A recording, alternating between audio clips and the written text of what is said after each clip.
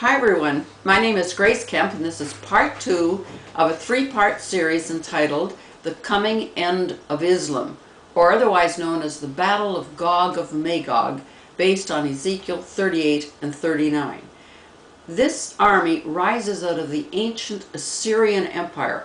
I have lots of proof of that. We don't have time for the details here.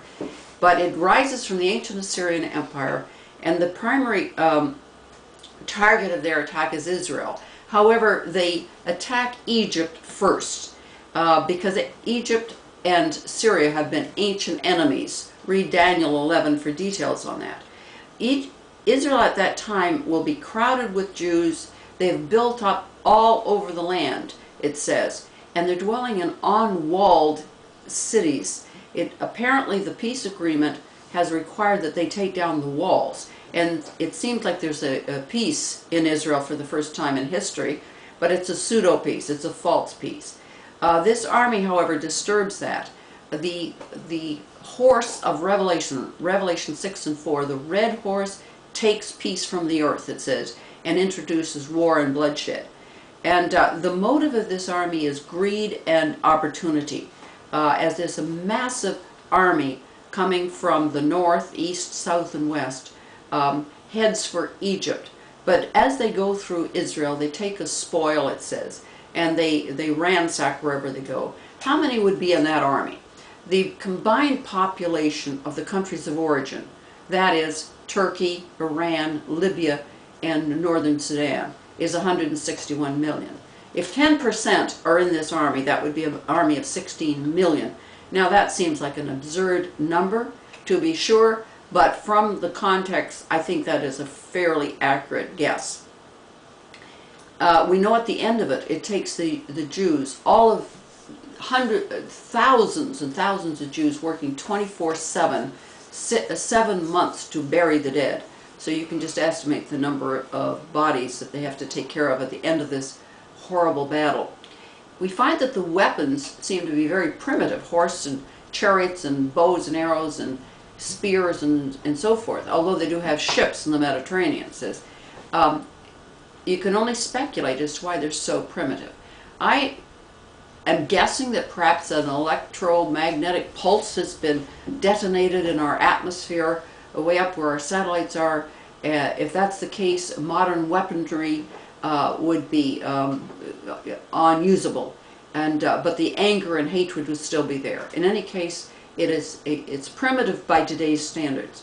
They attack Egypt first. They likely come directly from Iran, crossing all the countries in between. They come from Libya in the west. They come from Ethiopia / northern Sudan in the south, and they come primarily from southeast Turkey and Syria area. They all congregate in Egypt, where they take the spoils, it said.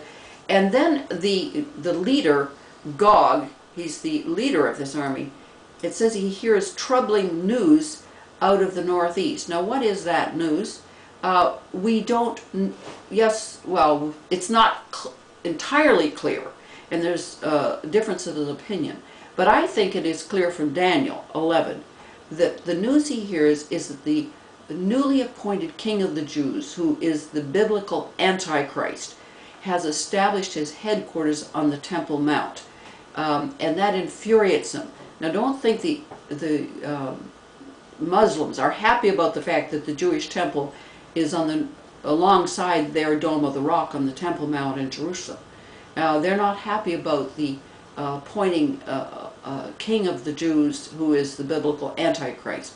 And they surely will not be happy that he has put his headquarters in the temple, or in the courtyard of the temple. In any case, his entire massive army leaves Egypt in an utter fury to head back to Jerusalem to set things straight. He said, "He shall go forth with great fury to destroy and to utterly take away many." So this massive army heads now from Egypt en route to Israel.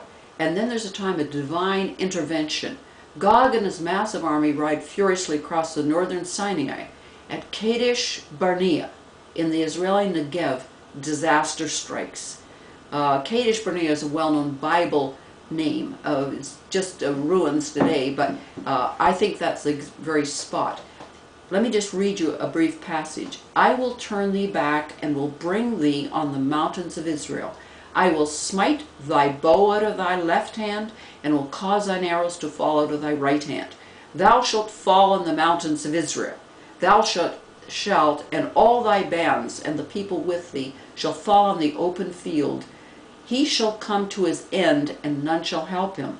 When Gog shall come against Israel, my fury shall come up in the fire of my wrath, a great shaking in the land of Israel. Fishes, fowls, beasts, all creeping things, all men on the face of the earth shall shake. Mountains shall be thrown down, steep places fall, every wall shall fall to the ground. I will call for a sword against him through all my mountains. Every man's sword will be against his brother. Pestilence, blood, rain on his bands, and many people with them, and overflowing rain, great hailstones, fire and brimstone. I will send a fire on Magog and among them that dwell carelessly in the isles. Now something catastrophic happens when this huge army occupies the northern Sinai and the Negev of Israel. We will try to explain that in a little more detail in part 3, the last part of this series, called The Coming End of Islam. Please join us, and God bless you.